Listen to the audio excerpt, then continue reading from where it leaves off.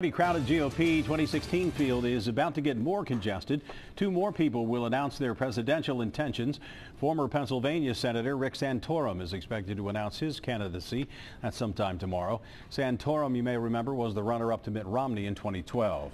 And former New York Governor George Pataki also says he's throwing his hat in the ring. He's expected to kick off his campaign in New Hampshire on Thursday.